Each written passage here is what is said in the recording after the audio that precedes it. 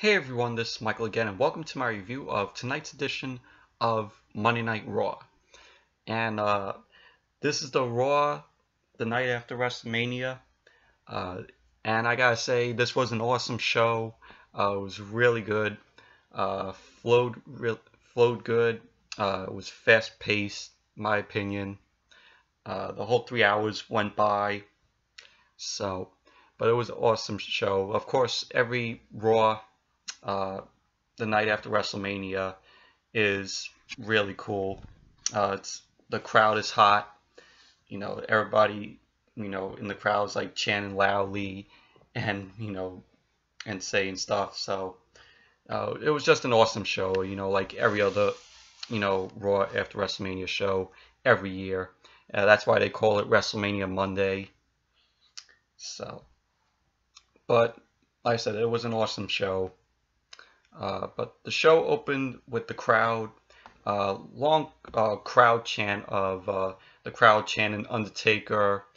They were chanting, Undertaker, and then they were chanting Roman sucks, like half of another section. They were just chanting Undertaker, Roman sucks.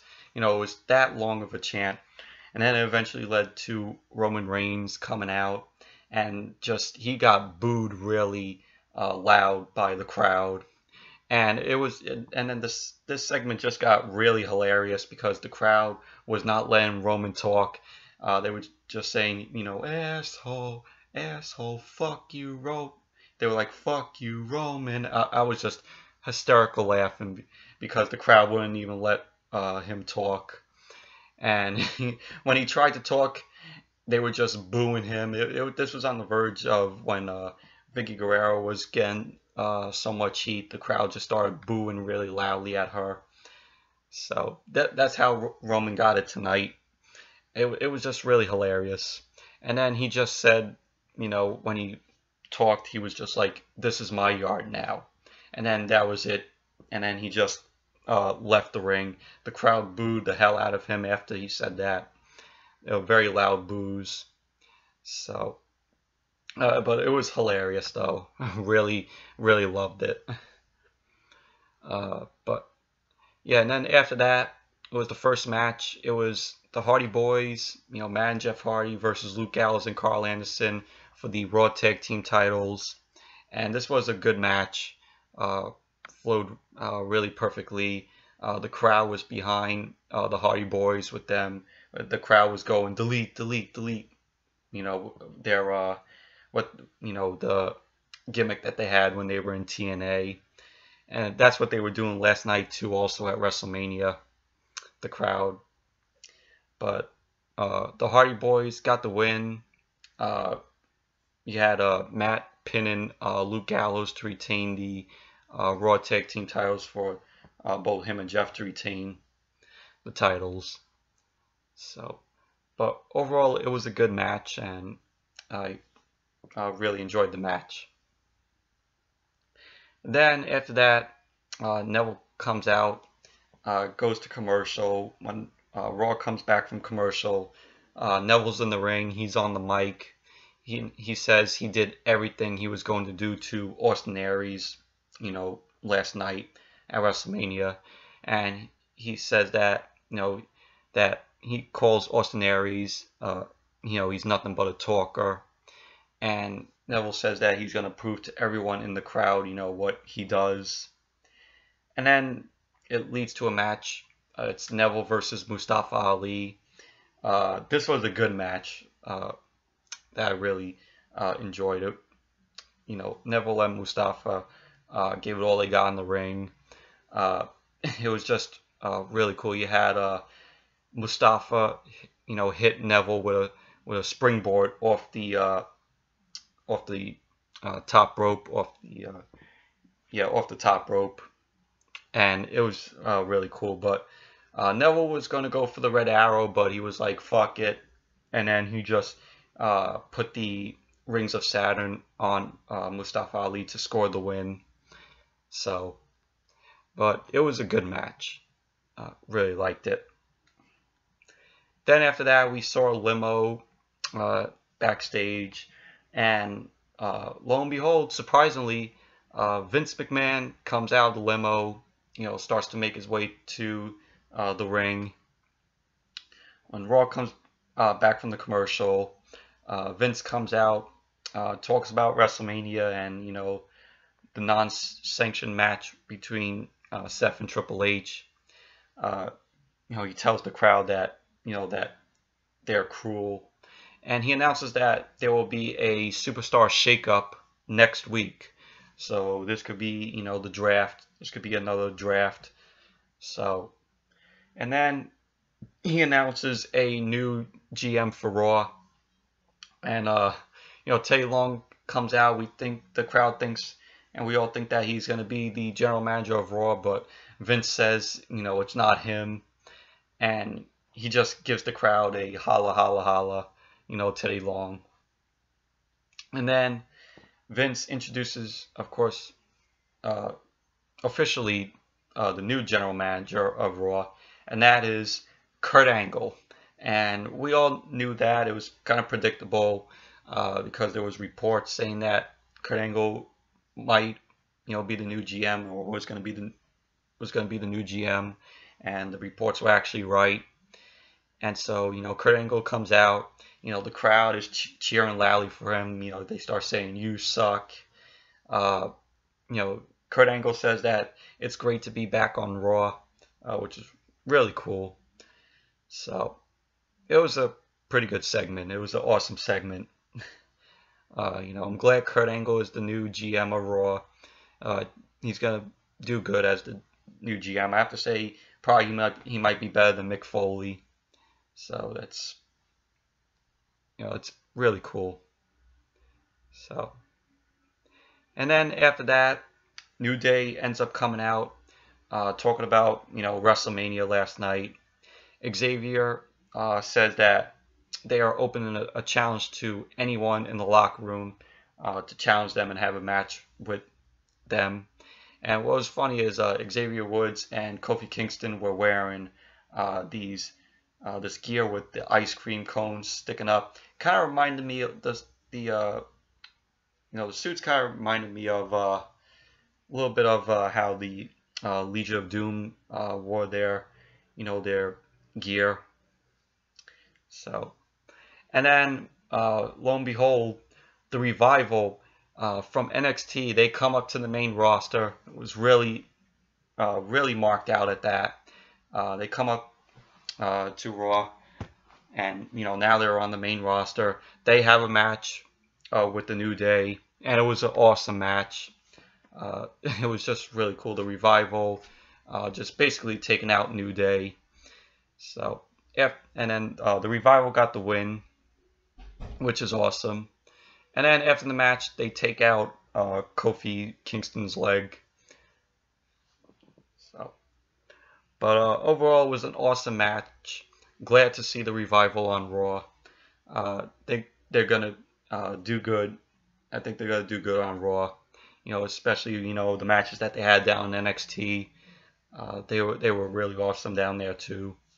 One of my favorite tag teams from NXT. So it was an awesome match, Revival and New Day. But kind of called it because they lost the match at Takeover on Saturday. So it was definitely predictable, knowing that they were going to be brought up to the main roster because they lost the match. So, and then after that match, we had Kurt Angle in the office.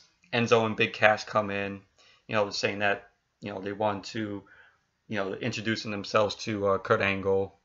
Kurt Angle ends up making a match for tonight for Enzo and Big Cass versus Cesaro and Sheamus. And the winner will be the #1 contender for the Raw Tag Team titles to challenge the Hardy Boyz. So, and then what was funny is at the end of the segment, Kurt Angle goes, "That's not how you spell soft," and that was really funny. But it was an awesome segment with Angle and Enzo and Big Cass. And then after that, it was Bayley, Sasha Banks, and Dana Brooke versus Emma. Yes, Emma, Nia Jax, and Charlotte. But this was a decent match, though. Just Bayley and Sasha and Dana taking out, Emma, Nia, and Charlotte. And we saw, Emma being back after that failed Emulation or whatever it was called, which was a shitty promo, which was a shitty segment that they had when she was brought back under that gimmick, which only lasted for that night. So, but you all know my feelings about Emma. I think she's terrible in the ring, in my opinion. She's horrible. So, but in the end, Bayley, Sasha Banks, and Dana Brooke got the win.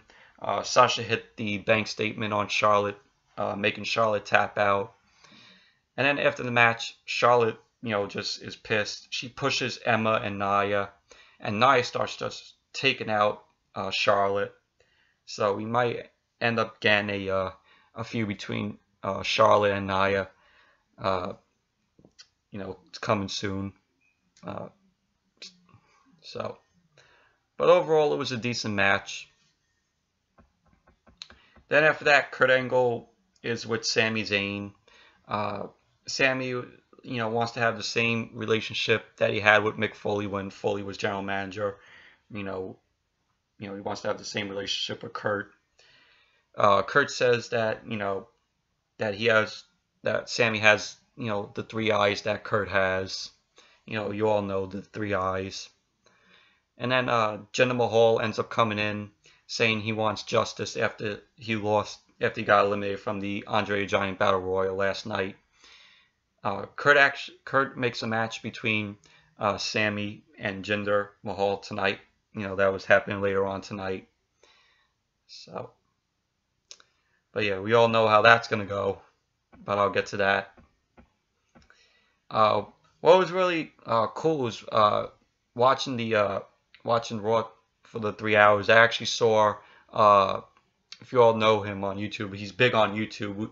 I saw Michael Green, Angry Grandpa's son, kid behind the camera, sitting in the front row. I'm like, oh yeah, that's Michael, kid behind the camera. It was cool seeing him on TV. I actually met him during SummerSlam weekend last year. It was awesome meeting him. I met him, I met his sister, and I also met Grimm's Toy Show down there, which was awesome. I have a video of that. Just look back at my videos for that. So yeah, just wanted to mention that. Then after that, we had Brock Lesnar and Paul Heyman coming out. Paul Heyman gets on the mic, says that he's got a bedtime story. Talks about Goldberg. Goldberg, saying that Goldberg is like a superhero, and Heyman ends up saying that we will never see Goldberg again. And when they mentioned Goldberg, the crowd was just booing. They were cheering for Brock. The crowd was like, "Thank you, Brock." And the crowd was hot tonight. I forgot to mention in the Neville Mustafa Ali match, the crowd was looking back, and Michael Cole was saying that there was a beach ball being thrown around the arena, and people were hitting it there. You could tell they were having a lot of fun. So that was pretty funny though, of the crowd just cheering, and they were saying we want beach balls. So that was funny. But Heyman says that Brock is looking for new challengers. Heyman was like, oh, it could be Seth, it could be one of the Hardys, or it could be Roman Reigns. You never know. Heyman says that he and Brock wants to give the crowd that was in attendance tonight at the Amway Center in Orlando, which SmackDown will be there tomorrow also at the same arena. Heyman said he and Brock wanted to give the crowd something that they will never forget.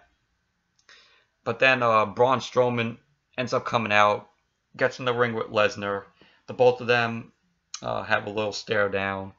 Braun ends up getting on the mic, saying that when he's finished with Roman Reigns, he'll have Lesnar, and that he says to Lesnar that he has Strowman's attention, or he'll have Lesnar, and that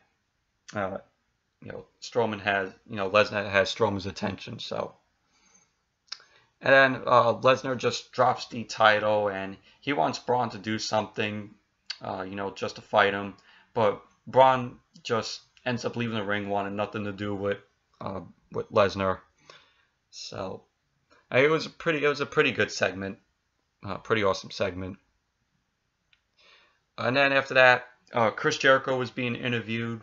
He says how the crowd is hot tonight, and he wants the crowd to cheer him on, and the crowd was just cheering him on. And he says Jericho is saying that it's the perfect time to get his revenge on Owens, for Owens beating him last night for the U.S. title. He was going to put Owens on the list again, but from out of nowhere, Owens just starts beating the hell out of Jericho. And then out of nowhere, Samoa Joe ends up coming and being up on Jericho. Owens actually put Jericho through a table, and so Jericho couldn't compete tonight after that, because it was originally going to be Jericho and Rollins teaming up to take on Samoa Joe and Kevin Owens. But since Jericho was put through a table, Rollins didn't have an opponent, which I'll get to that in a few. Kurt Angle and Seth Rollins are backstage, and Seth was saying, "Oh, what am I going to do? I have no partner now, since Jericho was put through a table." And Kurt says that he will find Seth a partner. So it was a short little backstage segment. And then it was the #1 contenders match for the Raw Tag Team titles. Cesaro and Sheamus versus Enzo and Big Cass. This was a good match. Flowed really well. Cesaro and Sheamus, Enzo and Big Cass gave it all they got. Cesaro and Sheamus was, dominating. The crowd was behind Cesaro. They were like, do, do, do. They were just chanting, do, do, do, something like that. And Cesaro and Sheamus got the win. Cesaro hit the elbow on Enzo to score the win, and so now Cesaro and Sheamus are the #1 contenders to face the Hardys for the Raw Tag Team titles. So that might happen at Payback, which is the next pay-per-view on the 30th of this month. So that's probably going to happen. So, but it was a good match. Cesaro and Sheamus, Enzo and Big Cass. Then after that, it was Sami Zayn versus Jinder Mahal. We all know how this match was, but before the match, Jinder Mahal just started taking out Sami, and then they got in the ring. The bell rings. Jinder just starts beating the hell out of Sami, and Sami just comes back and just starts dominating the match through just start punching Jinder Mahal. And then Sami Zayn got the win with the Helluva Kick to Jinder Mahal to score the win. We all know that. So we all know that. We all know Jinder Mahal is a jobber. So I don't know why they brought Jinder back into the company, just for him to job to certain superstars. So, but yeah, it was a decent match. Not great or perfect though. Then after that was the main event. It was Seth Rollins with a mystery partner versus Samoa Joe and Kevin Owens. And the mystery partner, kind of noticed, because it was kind of predictable. We all know that he was returning. Rollins' mystery partner was Finn Balor, and it was awesome seeing him again after he was injured. After he was injured by Seth Rollins. So, but it was awesome seeing Balor again. Really, really awesome. It was a good match too. It was a good main event. But Finn Balor got the win with the coup de grace on Kevin Owens to score the win for him and Seth Rollins. And it was just a good match. It was an awesome main event. It was a good main event to end an awesome Raw. So, but let's see if SmackDown could be as good tomorrow night. I know it's probably going to be a good show. So we'll see how that goes. So yeah, so anyways, that's it for my review of tonight's edition of Monday Night Raw. That was from the Amway Center in Orlando. And like I said, SmackDown is going to be in the same arena tomorrow night. So yeah, so until tomorrow night's video, my review of SmackDown. So until then, I'll see you all later. Bye.